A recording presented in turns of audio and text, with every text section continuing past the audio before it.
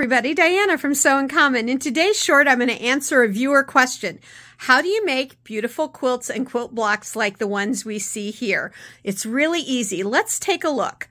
All you need are very few tools. You need a 5x7 embroidery hoop for your machine, wash away stabilizer, scissors, thread, tape, and maybe a fabric glue stick. And of course, it's always great to have a ruler and a rotary cutter.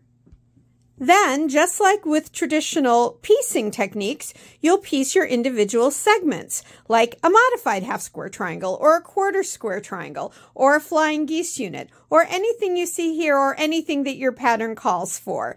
All of that put together can give you a beautiful quilt or quilt block like you see here, or just about any other patchwork style you can think of. Until next time, sew life beautiful!